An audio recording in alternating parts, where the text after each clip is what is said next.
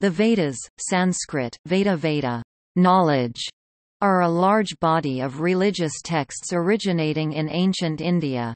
Composed in Vedic Sanskrit, the texts constitute the oldest layer of Sanskrit literature and the oldest scriptures of Hinduism. Hindus consider the Vedas to be aparaseya, which means, not of a man, superhuman, and impersonal, authorless.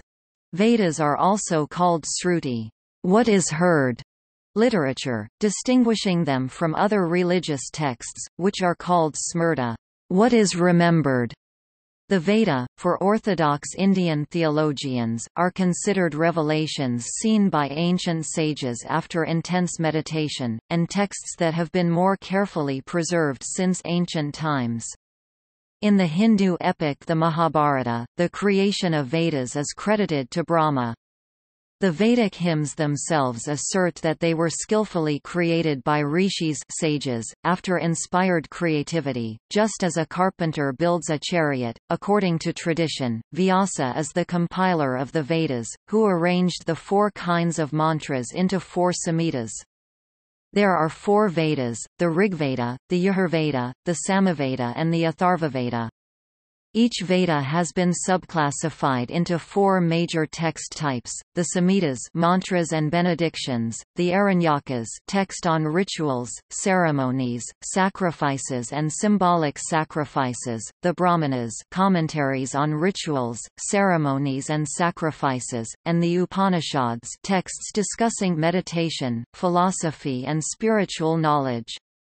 Some scholars add a 5th category, the upasanas worship. The various Indian philosophies and denominations have taken differing positions on the Vedas. Schools of Indian philosophy which cite the Vedas as their scriptural authority are classified as orthodox, Astika.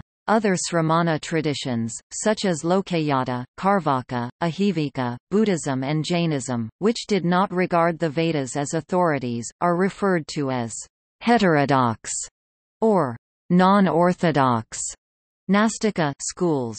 Despite their differences, just like the texts of the Sramana traditions, the layers of texts in the Vedas discuss similar ideas and concepts.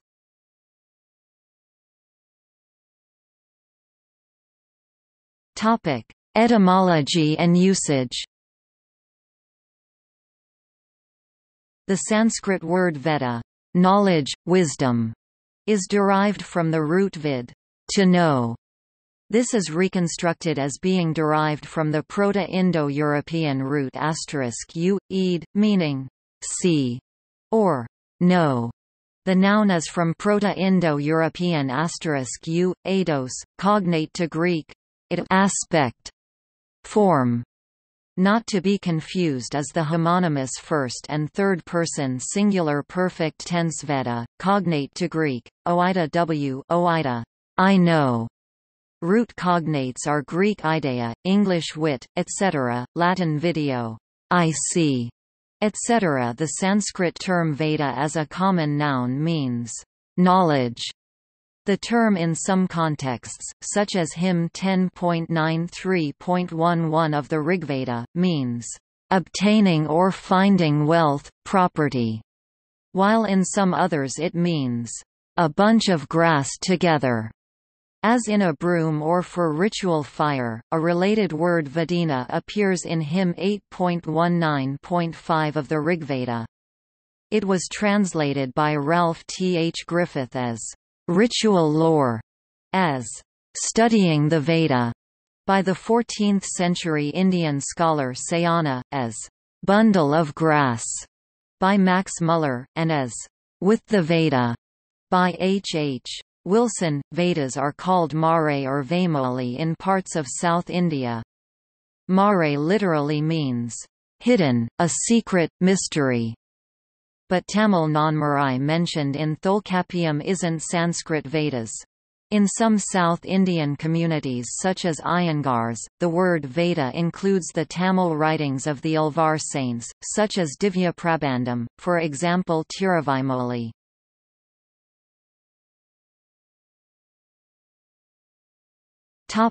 Chronology. The Vedas are among the oldest sacred texts. The Samhitas date to roughly 1700 to 1100 BCE, and the Circum-Vedic texts, as well as the redaction of the Samhitas, date to c. 1000 to 500 BCE, resulting in a Vedic period, spanning the mid-2nd to mid-1st millennium BCE, or the Late Bronze Age and the Iron Age. The Vedic period reaches its peak only after the composition of the mantra texts, with the establishment of the various shakas all over northern India which annotated the mantra samhitas with Brahmana discussions of their meaning, and reaches its end in the age of Buddha and Panini and the rise of the Mahajanapadas, archaeologically, northern black polished ware. Michael Witzel gives a time span of c. 1500 to c. 500 to 400 BCE. Witzel makes special reference to the Near Eastern Mitanni material of the 14th century BCE, the only epigraphic record of Indo-Aryan contemporary to the Rigvedic period.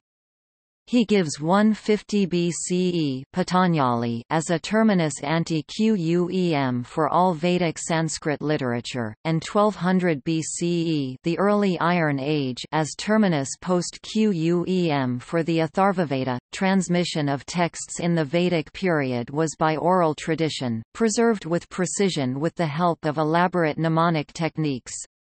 A literary tradition is traceable in post-Vedic times, after the rise of Buddhism in the Maurya period, perhaps earliest in the Kanva recension of the Yajurveda about the 1st century BCE, however oral tradition of transmission remained active. Witzel suggests the possibility of written Vedic texts towards the end of 1st millennium BCE. Some scholars such as Jack Goody state that the Vedas are not the product of an oral society, basing this view by comparing inconsistencies in the transmitted versions of literature from various oral societies such as the Greek, Serbia and other cultures, then noting that the Vedic literature is too consistent and vast to have been composed and transmitted orally across generations, without being written down. However, adds Goody, the Vedic texts likely involved both a written and oral tradition, calling it a parallel products of a literate society. Due to the ephemeral nature of the manuscript material, birch bark or palm leaves, surviving manuscripts rarely surpass an age of a few hundred years.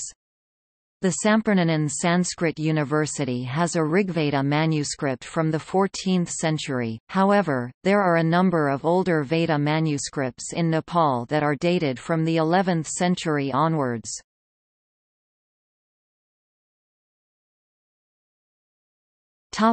Ancient universities. The Vedas, Vedic rituals and its ancillary sciences called the Vedangas, were part of the curriculum at ancient universities such as at Taxila, Nalanda and Vikramashila.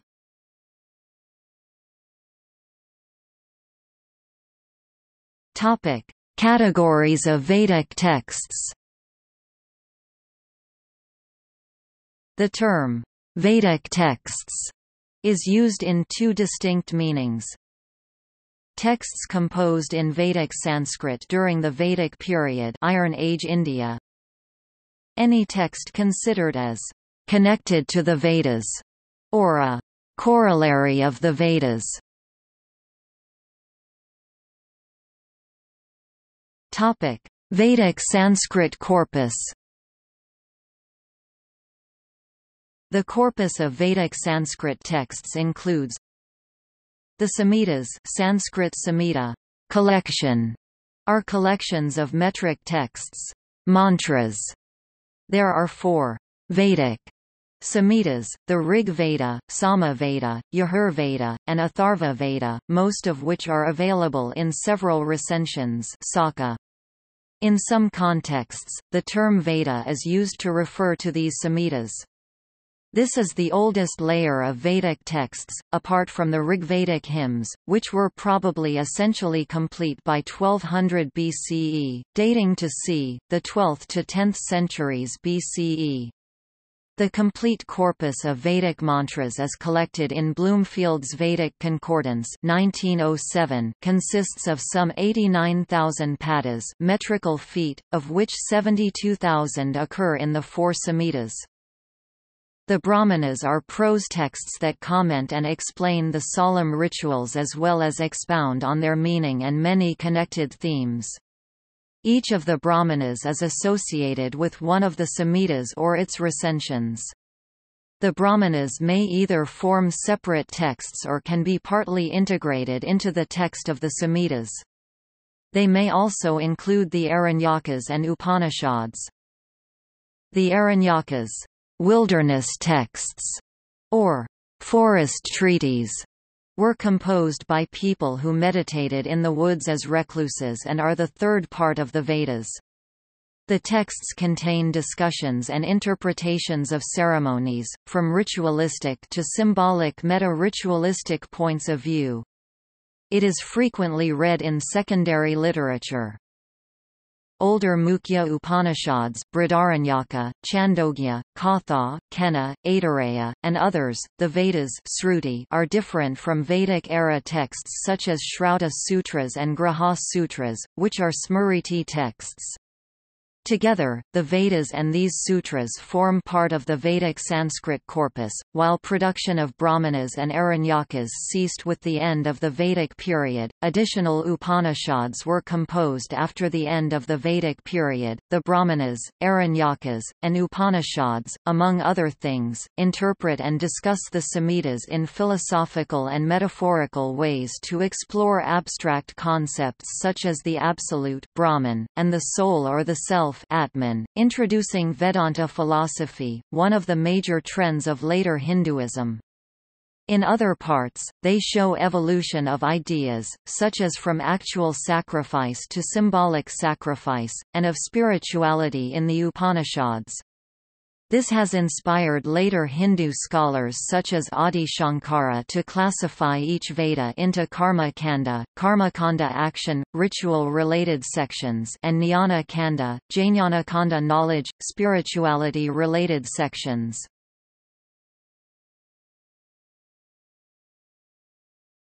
Shruti literature. The texts considered Vedic in the sense of corollaries of the Vedas is less clearly defined, and may include numerous post-Vedic texts such as the later Upanishads and the Sutra literature. Texts not considered to be Shruti are known as Smriti Sanskrit, Smrta, the remembered, or texts of remembered traditions. This indigenous system of categorization was adopted by Max Muller and, while it is subject to some debate, it is still widely used. As Axel Michaels explains, these classifications are often not tenable for linguistic and formal reasons. There is not only one collection at any one time, but rather several handed down in separate Vedic schools. Upanishads are sometimes not to be distinguished from Aranyakas.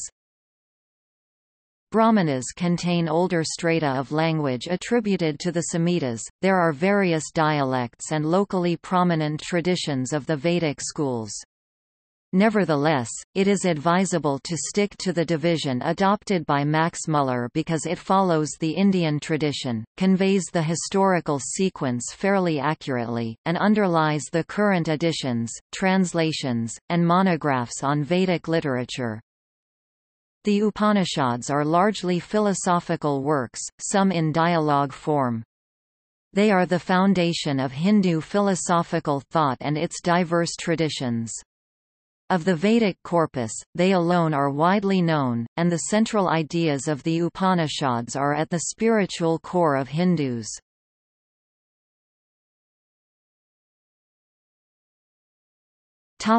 Vedic schools or recensions.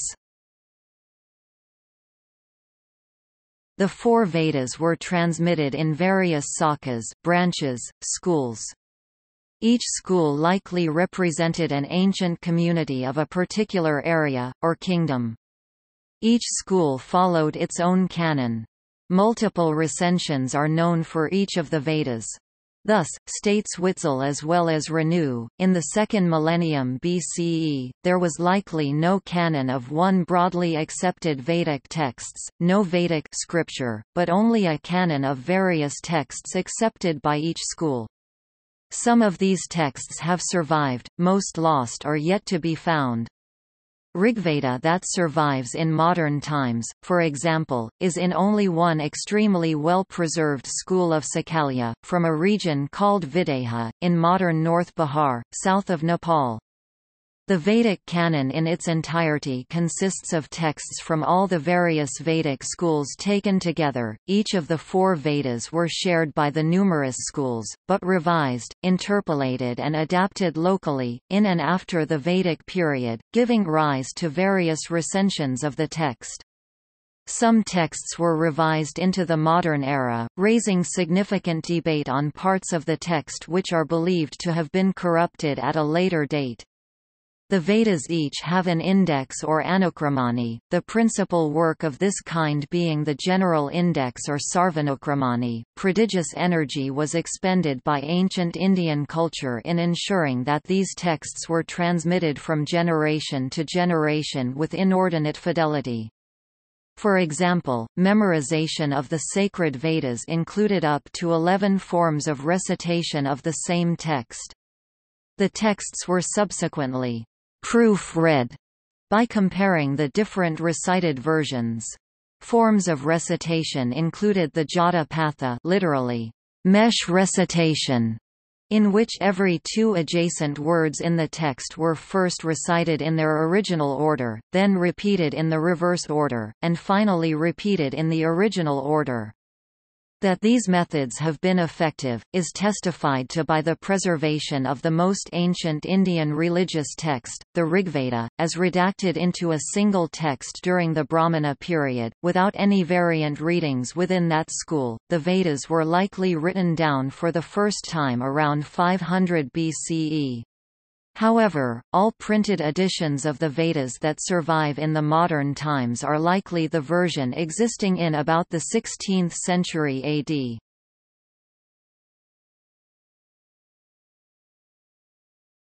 Topic: Four Vedas. The canonical division of the Vedas is fourfold: Turiya viz.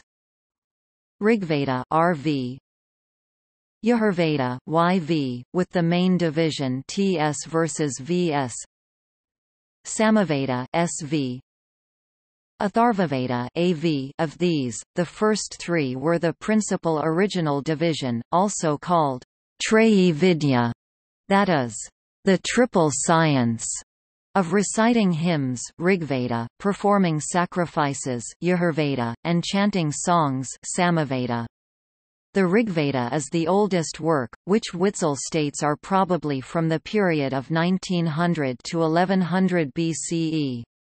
Witzel also notes that it is the Vedic period itself, where incipient lists divide the Vedic texts into three treyi or four branches: Rig, Yajur, Sama and Atharva. Each Veda has been subclassified into four major text types: the Samhitas, mantras and benedictions; the Aranyakas, text on rituals, ceremonies such as newborn babies' rites of passage, coming of age, marriages, retirement and cremation, sacrifices and symbolic sacrifices; the Brahmanas, commentaries on rituals, ceremonies and sacrifices; and the Upanishads, text discussing meditation, philosophy and spiritual knowledge. The Upasanas, short ritual worship-related sections, are considered by some scholars as the fifth part. Witzel notes that the rituals, rites and ceremonies described in these ancient texts reconstruct to a large degree the Indo-European marriage rituals observed in a region spanning the Indian subcontinent, Persia and the European area, and some greater details are found in the Vedic-era texts such as the Grhya Sutras. Only one version of the Rigveda is known to have survived into the modern era. Several different versions of the Samaveda and the Atharvaveda are known, and many different versions of the Yajurveda have been found in different parts of South Asia.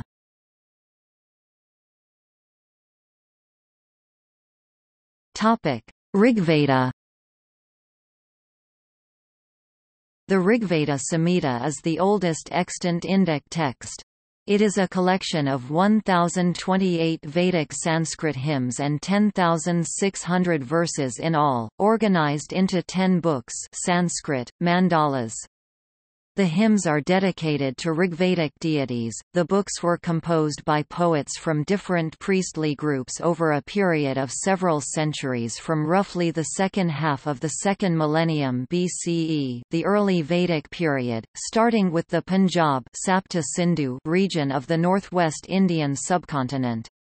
The Rigveda is structured based on clear principles. The Veda begins with a small book addressed to Agni, Indra, Soma, and other gods, all arranged according to decreasing total number of hymns in each deity collection. For each deity series, the hymns progress from longer to shorter ones, but the number of hymns per book increases. Finally, the meter too is systematically arranged from Jagati and Tristab to Anustab and Gayatri as the text progresses.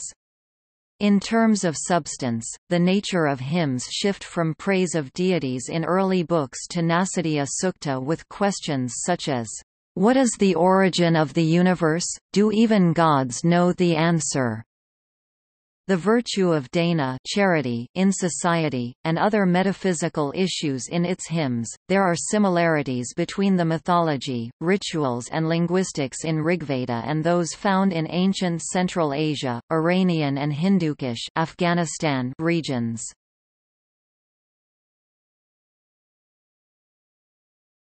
Topic: Samaveda. The Samaveda Samhita consists of 1549 stanzas, taken almost entirely except for 75 mantras from the Rigveda. The Samaveda Samhita has two major parts. The first part includes 4 melody collections, Gana, and the second part 3 verse books, Arsika. A melody in the song books corresponds to a verse in the Arsika books. Just as in the Rigveda, the early sections of Samaveda typically begin with hymns to Agni and Indra but shift to the abstract. Their meters shift also in a descending order. The songs in the later sections of the Samaveda have the least deviation from the hymns derived from the Rigveda. In the Samaveda, some of the Rigvedic verses are repeated. Including repetitions, there are a total of 1875 verses numbered in the Samaveda recension translated by Griffith. 2 major recensions have survived, the Kathuma, Ranayaniya and the Jaimaniya. Its purpose was liturgical, and they were the repertoire of the Udgator or singer priests.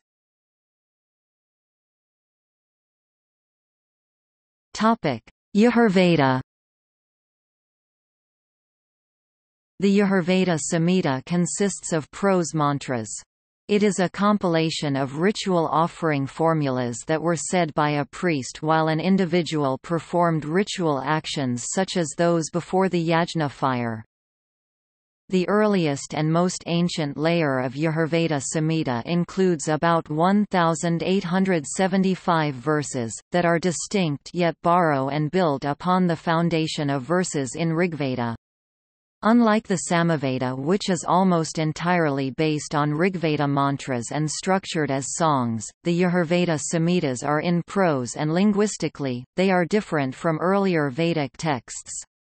The Yajurveda has been the primary source of information about sacrifices during Vedic times and associated rituals. There are 2 major groups of texts in this Veda, the black Krishna and the white Shukla. The term black implies the unarranged, motley collection of verses in Yajurveda, in contrast to the white, well-arranged Yajurveda. The white Yajurveda separates the Samhita from its Brahmana, the Shatapatha Brahmana. The black Yajurveda intersperses the Samhita with Brahmana commentary. Of the black Yajurveda, texts from 4 major schools have survived: Maitrayani, Katha, Kapasthala Katha, Taittiriya, while of the white Yajurveda, 2 Kanva and Madhyandina. The youngest layer of Yajurveda text is not related to rituals nor sacrifice. It includes the largest collection of primary Upanishads, influential to various schools of Hindu philosophy.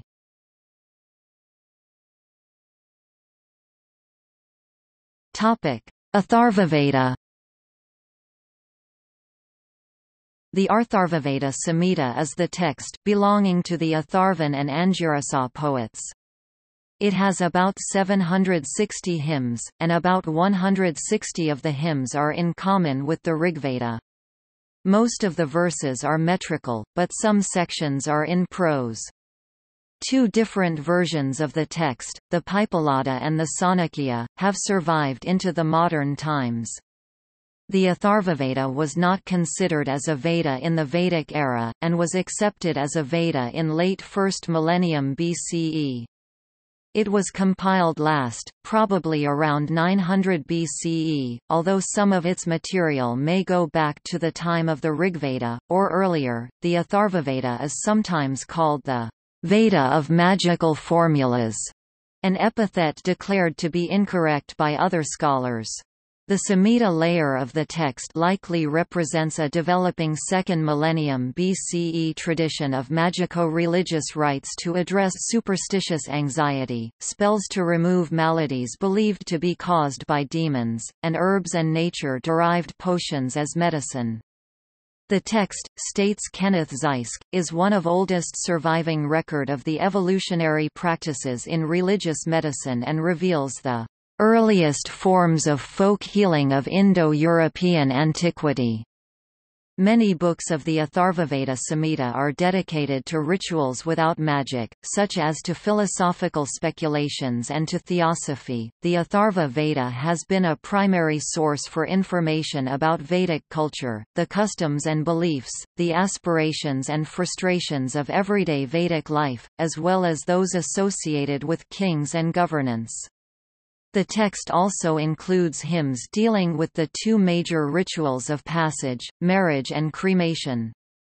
The Atharva Veda also dedicates significant portion of the text asking the meaning of a ritual.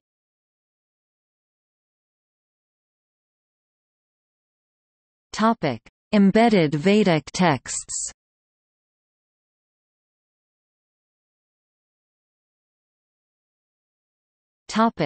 Brahmanas. The Brahmanas are commentaries, explanation of proper methods and meaning of Vedic Samhita rituals in the Four Vedas. They also incorporate myths, legends and in some cases philosophy. Each regional Vedic Shaka school has its own operating manual like Brahmana text, most of which have been lost. A total of 19 Brahmana texts have survived into modern times, 2 associated with the Rigveda, 6 with the Yajurveda, 10 with the Samaveda and 1 with the Atharvaveda. The oldest dated to about 900 BCE, while the youngest Brahmanas such as the Shatapatha Brahmana, were complete by about 700 BCE. According to Jan Gonda, the final codification of the Brahmanas took place in pre-Buddhist times ca. 600 BCE. The substance of the Brahmana text varies with each Veda. For example, the first chapter of the Chandogya Brahmana, one of the oldest Brahmanas, includes 8 ritual suktas hymns for the ceremony of marriage and rituals at the birth of a child. The first hymn is a recitation that accompanies offering a yajna oblation to Agni fire on the occasion of a marriage, and the hymn prays for prosperity of the couple getting married. The second hymn wishes for their long life, kind relatives, and a numerous progeny. The third hymn is a mutual marriage pledge, between the bride and groom, by which the two bind themselves to each other. The sixth through last hymns of the first chapter in Chandogya Brahmana are ritual celebrations on the birth of a child and wishes for health, wealth, and prosperity with a profusion of cows and artha. However, these verses are incomplete expositions, and their complete context emerges only with the Samhita layer of text.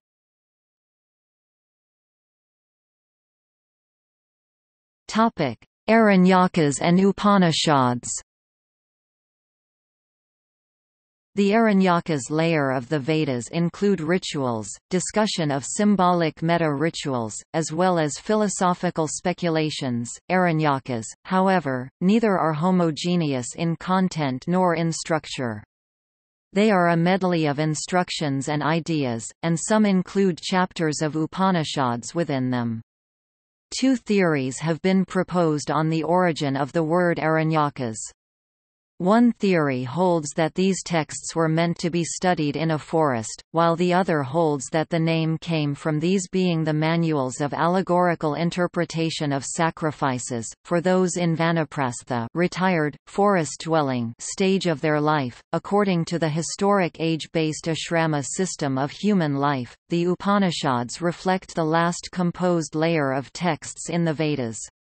They are commonly referred to as Vedanta, variously interpreted to mean either the last chapters, parts of the Vedas, or the object, the highest purpose of the Veda.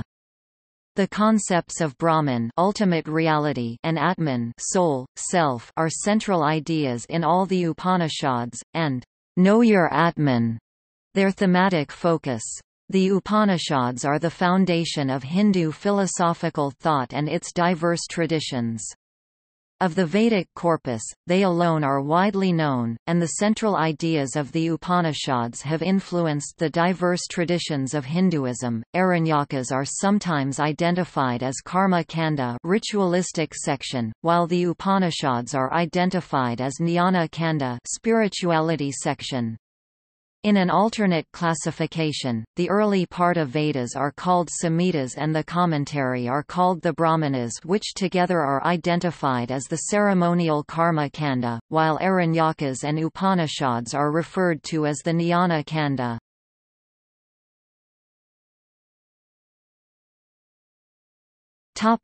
Post-Vedic literature.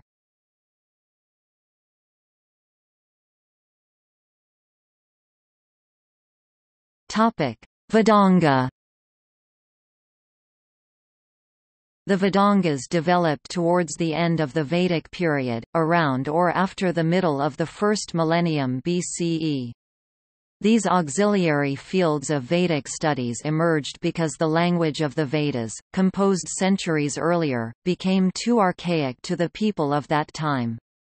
The Vedangas were sciences that focused on helping understand and interpret the Vedas that had been composed many centuries earlier. The 6 subjects of Vedanga are phonetics, siksa, poetic meter, chandas, grammar, vyakarana, etymology and linguistics, nirukta, rituals and rites of passage, kalpa, time-keeping and astronomy, jyotisa. Vedangas developed as ancillary studies for the Vedas, but its insights into meters, structure of sound and language, grammar, linguistic analysis and other subjects influenced post-Vedic studies, arts, culture and various schools of Hindu philosophy.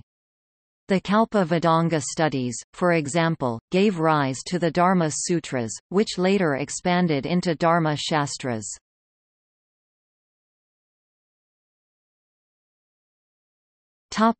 Parisista.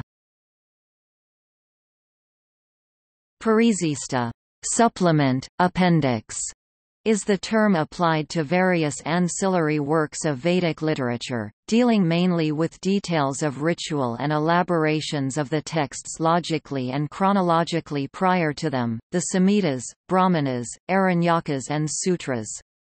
Naturally classified with the Veda to which each pertains, Parisista works exist for each of the 4 Vedas.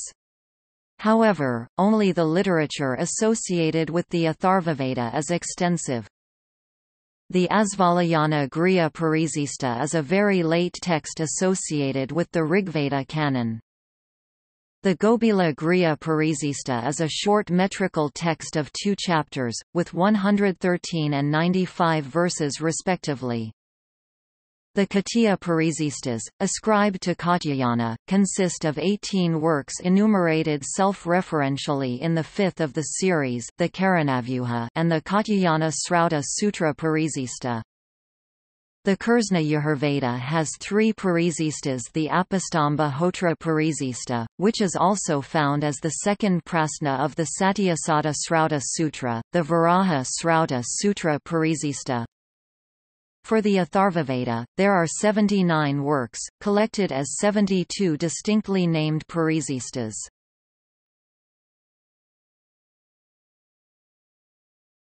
Upaveda. The term Upaveda, applied knowledge, is used in traditional literature to designate the subjects of certain technical works. Lists of what subjects are included in this class differ among sources. The Karanavyuha mentions 4 Upavedas. Archery, Dhanurveda, associated with the Yajurveda. Architecture, Sthapatya associated with the Atharvaveda. Music and sacred dance, Gandharvaveda, associated with the Samaveda. Medicine, Ayurveda, associated with either the Rigveda or the Atharvaveda.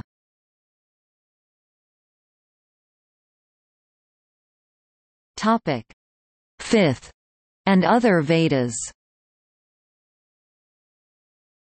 Some post-Vedic texts, including the Mahabharata, the Natyasastra and certain Puranas, refer to themselves as the Fifth Veda.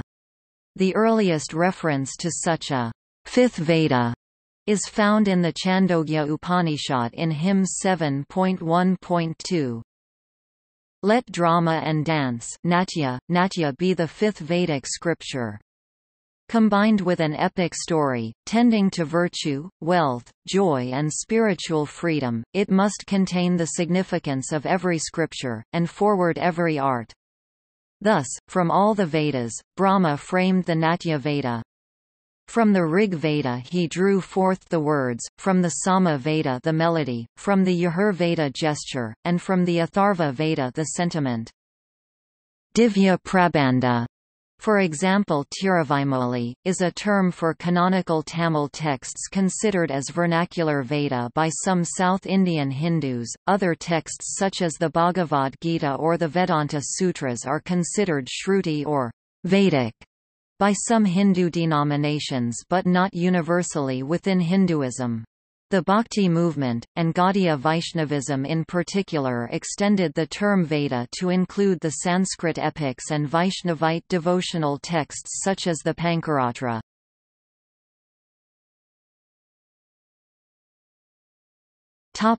Puranas.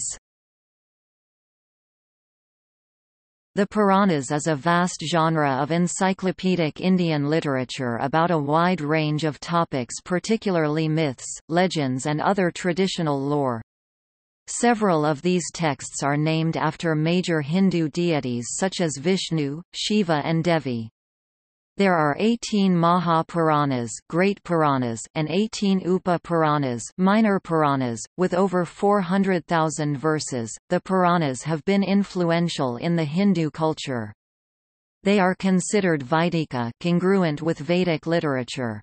The Bhagavata Purana has been among the most celebrated and popular text in the Puranic genre, and is of non-dualistic tenor. The Puranic literature wove with the Bhakti movement in India, and both Dvaita and Advaita scholars have commented on the underlying Vedanta themes in the Maha Puranas.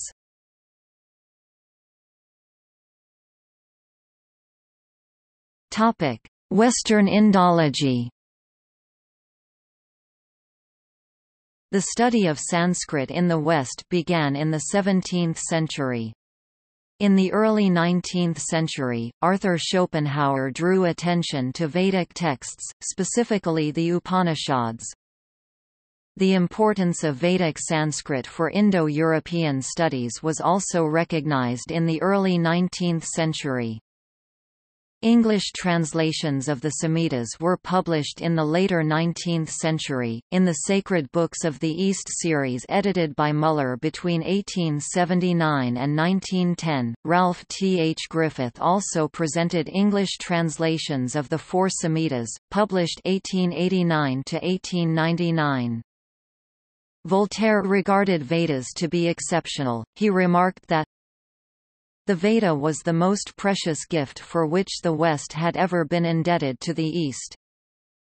Rigveda manuscripts were selected for inscription in UNESCO's Memory of the World Register in 2007.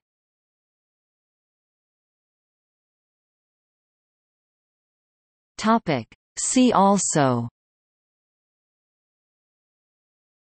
Hindu philosophy, Historical Vedic religion, Pyramid texts, Shaka, Vedic chant. Notes